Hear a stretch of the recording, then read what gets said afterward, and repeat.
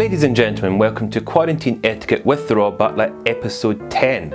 Now, I just want to reassure a few of you, as I've been looking at the comments, that even though I did faint in the last episode, Shumba very quickly brought me some smelling salts and revived me, so I'm absolutely fine.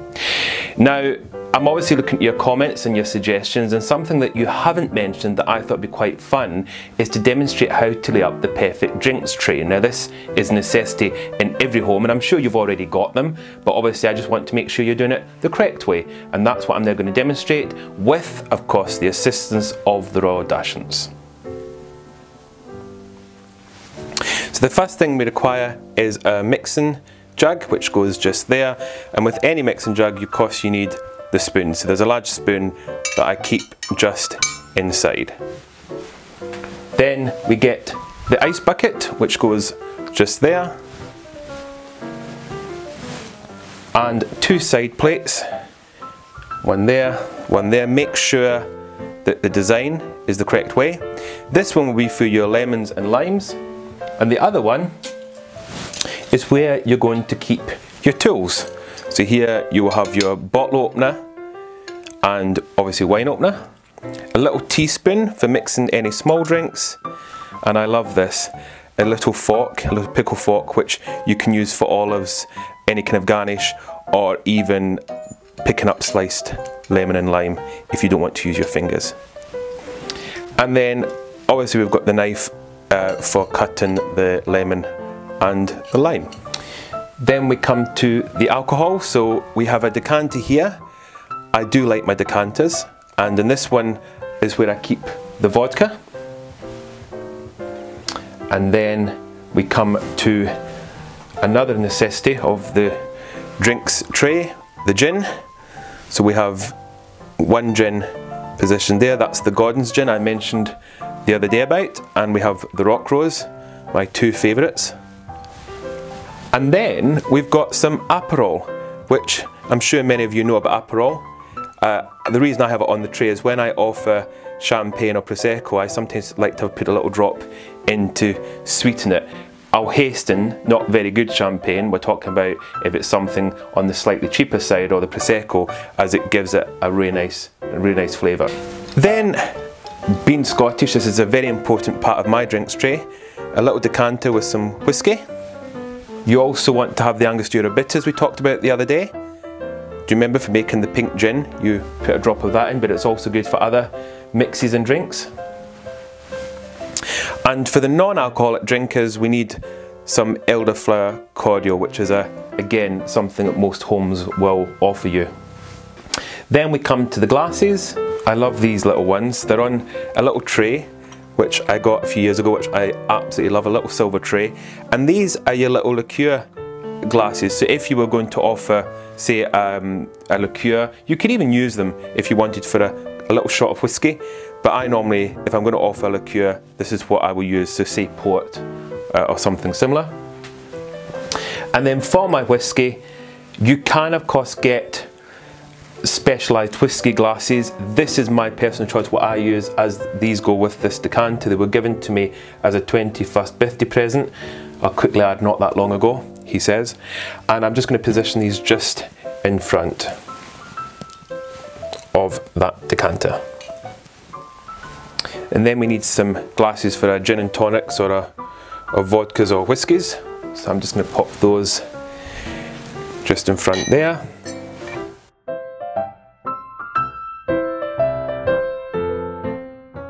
And it's also a good idea, especially before guests come in, or before you actually offer the drinks tray, to put a couple of mixes on there as well. So I just place those along the back. Then we have a little Scottish noggin, which is for the water, for when I'm having my whiskies. Forget the water inside, I've obviously just given it a quick wash, but that will have water in it. And then we also have my top glasses, the one I used the other day, which is a favourite, and I've got another small little one there for a smaller shot. And we're just about there. I'm also going to add this little glass which has got some rosemary for the gin, because I mentioned the other day with the Rock Rose gin, it's nice to add a bit of rosemary, so I pop that there just in case any of my guests wish to add some. And then lastly, and this is again something that I like to add to the tray, if anyone's making a drink, the last thing you want is for them obviously to go and get any kind of spills on this, because then you've got to replace the whole cloth. So I then get a napkin, which I then fold in half, and I place it just in front of the glass. Just do a little bit of manoeuvring here. I place it just in front of the glass so that when they're making their drinks, then that's all I've got to replace. And then one very important last thing we must have on the tray is some milk for the puppies, because when they want to come and make their drinks, I need to make sure that there's obviously a non-alcoholic selection here for them. Now Shimba, as you're the eldest, would you like to check the tray over and make sure you're happy with how it looks? Very good, Shimba. Now, when it comes to the wines, the white wine will obviously be in the fridge. I have been taught that with white wine you shouldn't over chill it if it's a good white wine. The idea is you only slightly chill it, you don't want it to be so cold you can't taste it. But again, this is something you either keep in the fridge or will be kept in one of the other rooms that you bring in as and when it's required. And it's the same with the red wine. Obviously the red wine is not going to be kept on the bar. You can normally keep it, let's say, if you've got your wine cellar, you obviously will brown it up and sit it in your larder or somewhere just out the way until it's time to serve it. And then you can offer these. If you know you've got a guest that is a wine drinker and they are going to drink quite a lot of white wine, then it's a good idea maybe to put it on the tray in a wine cooler. But again, it depends on who's coming round, and it also depends on space. Now, I think it's a good opportunity as the tray is ready and it is almost lunchtime. It's what we call pre-lunch drinks. I'm going to inform the Dachshunds, and especially the younger puppies, that they can now come and make their drinks, or what we like to call mocktails. Mocktails, I quite like that.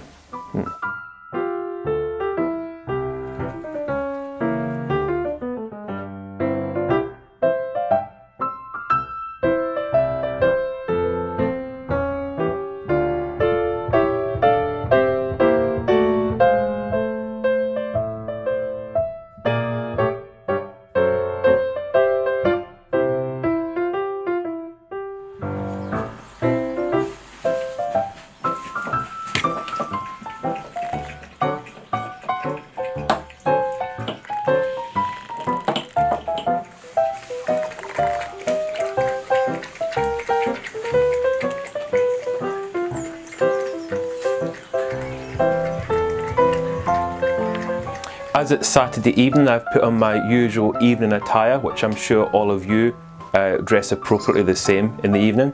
And I'm now going to demonstrate how to open a bottle of champagne the correct way, because there's nothing nicer than on a Saturday evening having a glass of fizzy champagne.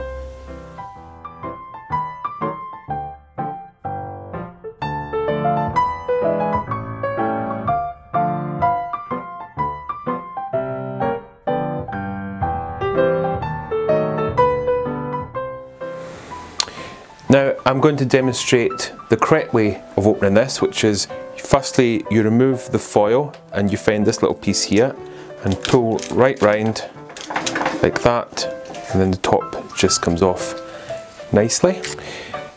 This part is called the cage, and we're going to remove it like this, so bend that down, untwist. Now I always put my hand just above with the napkin, just in case of a sudden explosion. We certainly don't want any kind of sudden explosions in the dining room. Once it's unwrapped, you can then remove it, keeping your hand just above the cork. And then what we do is we turn the bottle clockwise and the cork goes anti-clockwise, and eventually, very gently, you get a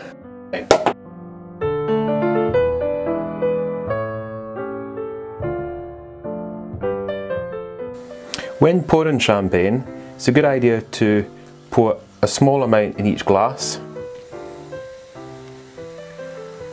and then you should be able to then fill it up, just at a very gentle, slow pace. You will also see some people will tilt the glass when you come to pour it. That's to help with the fizz. It's not a necessity, but it can assist. And there we have two beautifully presented glasses of champagne. I hope you all have a lovely evening at home, with either your glasses of champagne or whichever drink you may enjoy. Cheers. That's quite delicious.